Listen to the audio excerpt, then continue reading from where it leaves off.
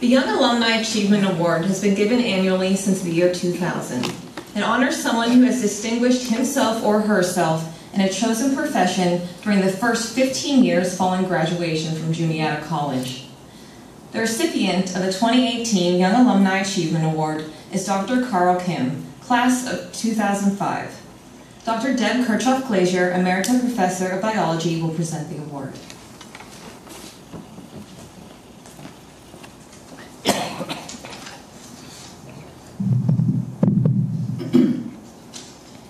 It is really a pleasure and an honor to be called out of retirement to give this award to Dr. Kihm. When I was working as Health Professions Director and as Biology Professor, I was asked to write a lot of letters of recommendation, and I took them very seriously because they really did make an impact on students getting into different professional schools. And so when I was asked to, and whenever I did a letter of recommendation, I made some personal comments about the students. So I thought, you know, if I have to talk about Carl, I definitely remember him and some things about him, but I'm going to look up one of his old letters of recommendation to see if anything else jumps out. It wasn't the thing about passing out during yoga. But anyway, so I looked up a letter of recommendation that I wrote for him when he was applying for a scholarship after he got accepted to podiatric medical school.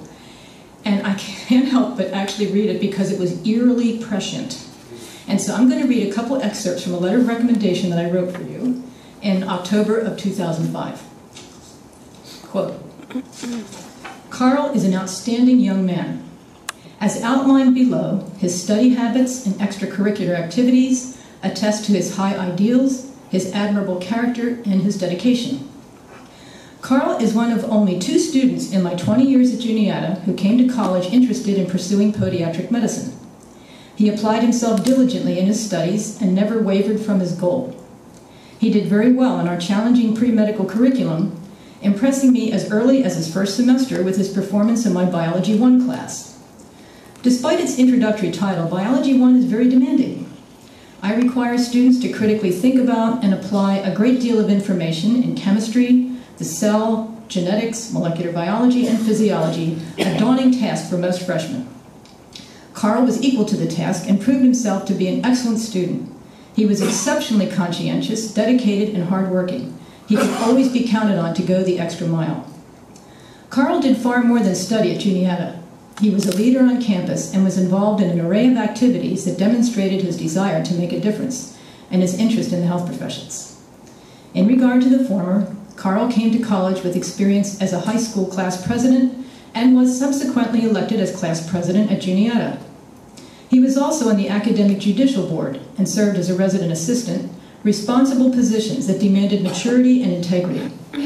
As president of the Juniata Active Volunteer Association, Carl organized blood drives and directed the Special Olympics event held on campus. He also served as Eucharistic minister for the campus ministry office. With regard to the health professions, Carl was a member of the Juniata College chapter of HOSA, which is Health Occupation Students of America, all 4 years. As much as he has done, and as bright as he is, Carl has a refreshing humility that appears to be based on a healthy understanding of where he fits into the overall scheme of things. It has been a pleasure to know and interact with him. So unquote me, and now I'm going to quote this. Carl A. Kihm, a member of the class of 2005, has distinguished himself in his profession. After completing his bachelor's degree at Juniata, Carl earned his doctorate at Temple University School of Podiatric Medicine, completed a residency at DeKalb Medical Center, and went into private practice with Village Podiatry Group in Atlanta, Georgia. He is now an associate at University Foot and Ankle in Louisville, Kentucky, and a faculty member at the Podiatric Institute in Decatur. Carl is also a fellow at the American College of Foot and Ankle Surgeons, serves as a diplomat at the American Board of Foot and Ankle Surgery, and holds podiatry certifications in Kentucky, Indiana, and Georgia. Carl has published articles in Journal of Foot and Ankle Surgery, Foot and Ankle Online Journal, Clinics of Podiatric Medicine and Surgery, and an entry in a textbook on foot and ankle surgery. He has lectured at professional conferences across the U.S. and in Sydney, Australia. In 2011, Carl traveled to the Nepal Orthopedic Hospital in Kathmandu to operate on patients as part of a medical mission trip. Within the next few years, he would operate on these patients by flashlight, teach and collaborate with Nepalese doctors, and procure donations for the hospital. He eventually became a co-leader of the trip, working through a nonprofit organization called Healing the Children. After a 2015 earthquake killed more than 8,000 people in Nepal, Carl worked with MedShare to send 1,000 boxes of medical supplies to the Nepal Orthopedic Hospital.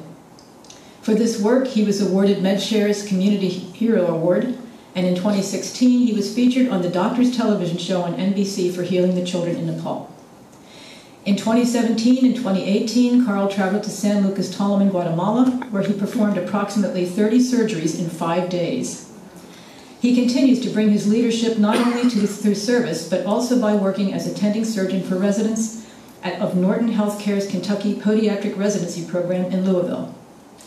This award is presented to him in recognition of his career achievements and for representing the ideals of the Juniata community by striving for excellence in all of his endeavors.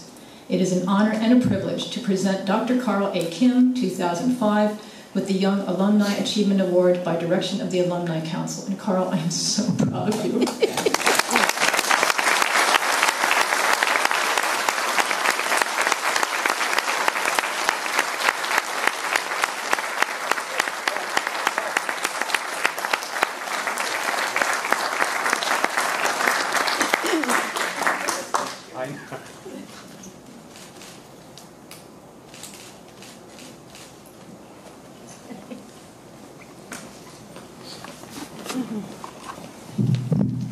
Deb, thank you so much.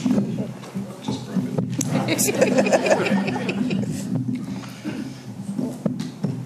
It's still too low. Let me help us. The fulcrum is down here.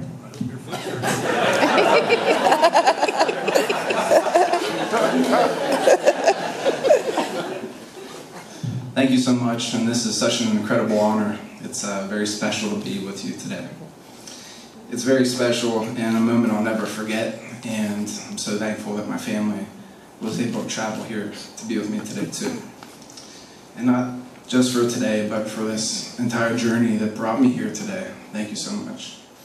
It's not something that was done easily or quickly, but I know I could not have done it without your support, without your love. Thank you. Juniata College, thank you. I did this with you and through you, and I sincerely appreciate the education and the experience here. You helped me to develop into a forever student, a critical thinker, a well-rounded individual, compassionate and passionate, creative and accepting of all people. I am now a humanitarian, a physician, a businessman, and a proud Juniata alum. It was with your nourishment that this all came to be. In the next 45 minutes, I'd like to tell you how.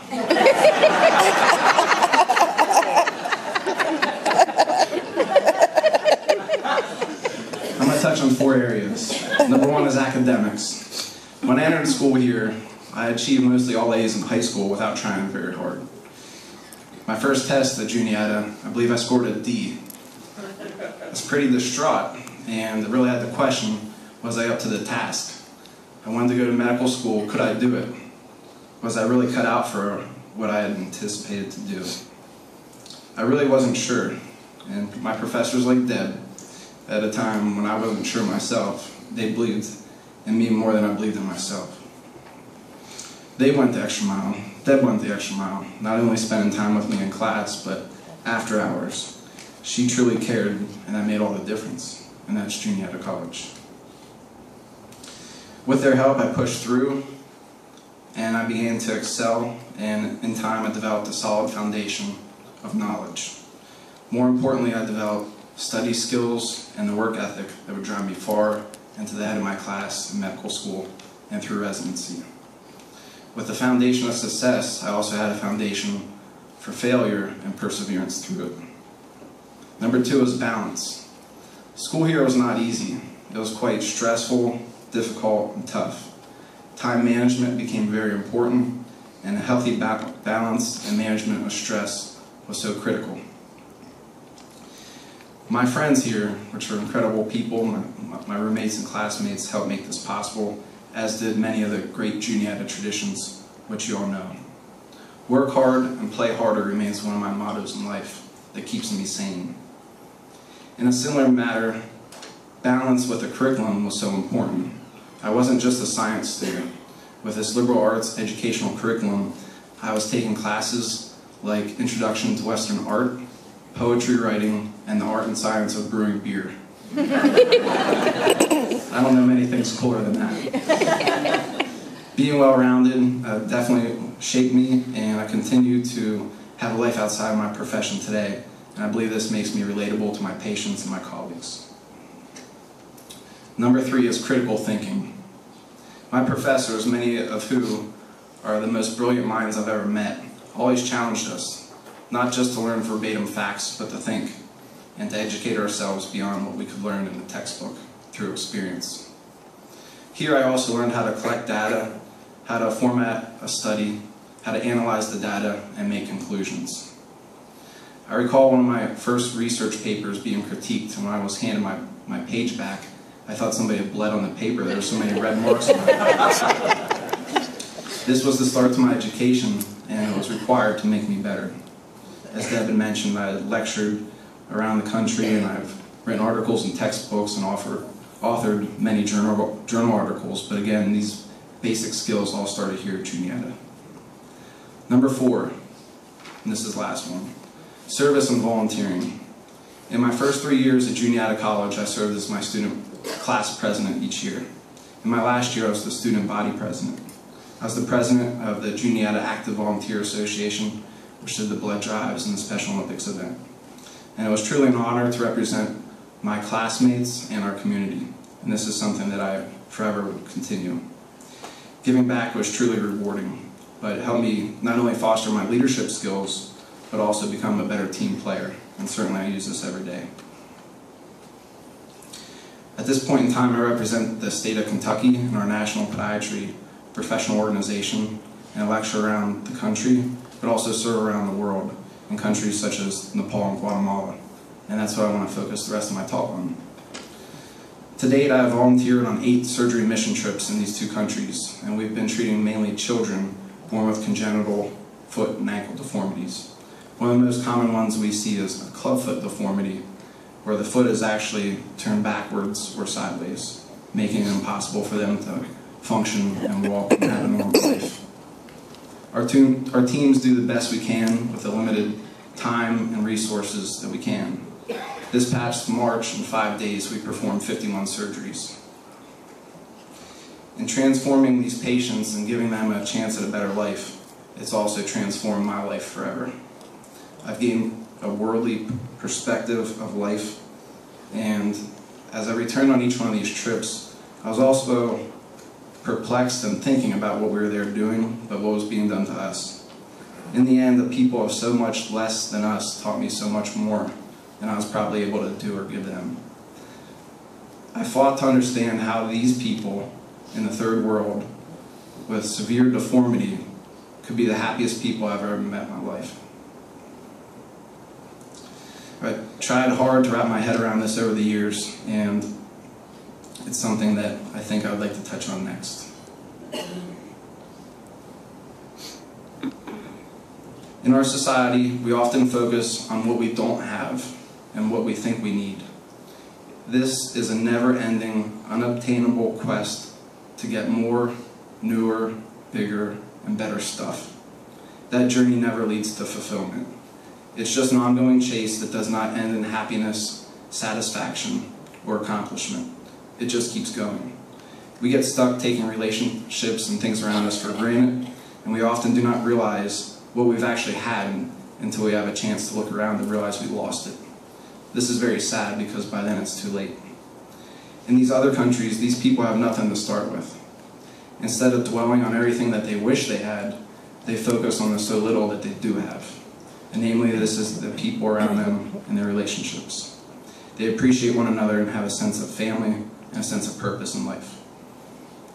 Right now, realizing what we already have and the blessed circumstances that we're born into and the ability to live in this country, we can change our mind's eye to see all the valued good and the positivity in each situation, and realize that our worst day is better than many of these people's best day of their life. In my experience, we can find happiness when we focus on all the valued good that we already have, Try it. Show homage. Give sincere appreciation to your coworkers and family. Tell people what they mean to you. Use the word love. Live a passionate and purpose-filled life. And making somebody else's day, make your own. Conscientiously make the choice to see the good in the world. Otherwise, you are wasting your time, and later it might be too late. In conclusion, Juniata College, thank you so much. This is a moment I'll never forget. You've provided me with academics, balance, critical thinking, and enhanced my will to volunteer and serve. Although Juniata is an Iroquois Indian term meaning standing stone, for me it was really a stepping stone. It allowed me to achieve my professional goals and to serve others, and in turn, change my life perspective forever to be one of the happiest people I know. For that, thank you so much.